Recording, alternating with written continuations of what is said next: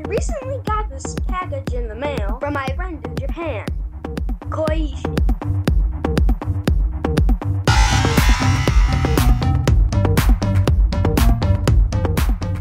Oyster-flavored candy. I've been fascinated with Japanese drop candies ever since I saw Grave of the Fireflies, but I've never been able to try them. I'm a little embarrassed to say that. I'm not sure if I'm holding this upside down. In the movie, there are fruit drops. These are much more unusual, being made with the taste of baked oyster. There's an immediate smell of fish. Very strong. I wonder how it is.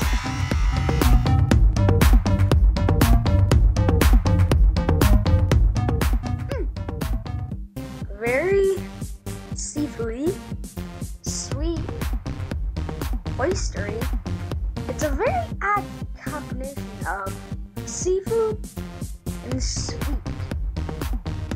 Not a bad combination, but it's hard to describe the taste. It's not just like sweet oysters. It's complex. There's a smokiness, almost a meatiness. It's like oysters are infused into a candy that really needs them. I think this actually works, as long as you don't mind fish and sweet candy. Thank you, Oishi, for introducing me to something new.